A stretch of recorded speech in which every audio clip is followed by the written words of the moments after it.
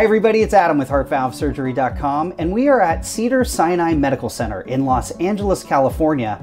I am thrilled to be joined by Dr. Joanna Chikwe, who is the chair of cardiac surgery. Dr. Chikwe, it is great to see you again, and thanks for being with me today. Great to see you again, Adam. Yeah, so we've been getting a lot of patient questions at HeartValveSurgery.com all about heart failure. And can you help me learn and all the patients in our community understand what is heart failure?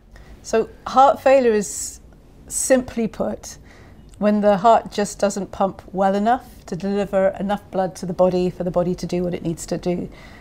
And if you have to think about why can people get heart failure, sometimes it's because their valves don't work. Sometimes it's because the coronary arteries aren't supplying that muscle with enough energy to do its work. And sometimes there are just problems inside the muscle. Dr. Chikwe, are there symptoms that a patient may experience if he or she has heart failure? Yeah, absolutely. So heart failure can happen suddenly, or it can happen really gradually. And when it happens gradually, sometimes people don't even notice, or they start to feel very fatigued. The classic symptom that we ask everybody about is breathing problems. They feel breathless. You might feel breathless when you're doing something completely low energy, like just walking around your house. And so if I'm a patient, how would I know that I have heart failure? So obviously there are a lot of things that could make you feel breathless or fatigued. So the first stop is going to be to one of your physicians, maybe your primary care doctor or your cardiologist, and they're going to ask you about your history. They'll do a physical exam, and then they'll start thinking about tests that could help them evaluate your heart. And one of those is probably going to be an echo. That lets us look at your heart function in a lot more detail. Dr. Chikwe, let's dive a little deeper for the patients in our community who have heart valve disease. Is it common that they have heart failure? The patients that I see as a surgeon, it's uncommon. Usually those patients are being sent to me to help them avoid a risk of heart failure, so that's pretty unusual. Whereas we obviously have a specialist team of heart failure cardiologists, and they see a lot of heart failure. And if I am one of those patients that has heart valve disease and heart failure, are there therapies and treatments out there to help manage both diseases? Yeah, absolutely. So one of the most important things we do as surgeons is operate on people early to prevent heart failure. We're trying to preserve the heart function by fixing the underlying problem, which may be valve disease. And maybe about a fifth or quarter of patients that we see are already in heart failure, so then we're operating to stop that getting worse.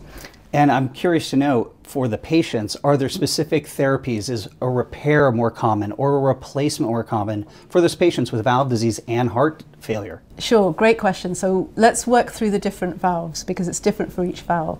So for the mitral valve, if it leaks, a repair is generally the gold standard, particularly if the valve is a floppy valve or a prolapsing valve. The aortic valve, it's different again. Generally, we're replacing that valve if it's too tight. If the valve leaks, sometimes we can repair that. We've talked about the left-sided heart valves, and we always used to just gloss over the right-sided heart valves, but we've certainly become much more aware of how important they are. And the tricuspid valve, that can be a big driver of heart failure, particularly on the right side of the heart, and it can also leak because of heart failure on the left side of the heart, and that valve's repairable.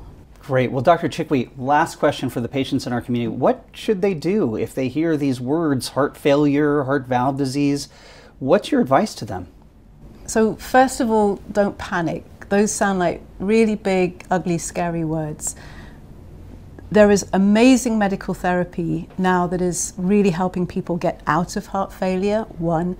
And two, if you've got severe valve disease, there's almost always an option to treat that to help your heart work as efficiently as it can for as long as it can. Great. Well, thank you so much for being with me today and sharing all this great information with our community. And Dr. Chikwe, on behalf of all the patients, thanks so much for you and your entire team here at Cedars-Sinai. Thank you, Adam.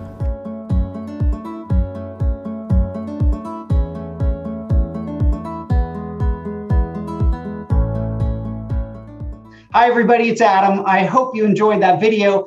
And don't forget, you can always subscribe to our YouTube channel, watch the next 2 educational videos coming up on your screen, or click the blue button to visit HeartValveSurgery.com.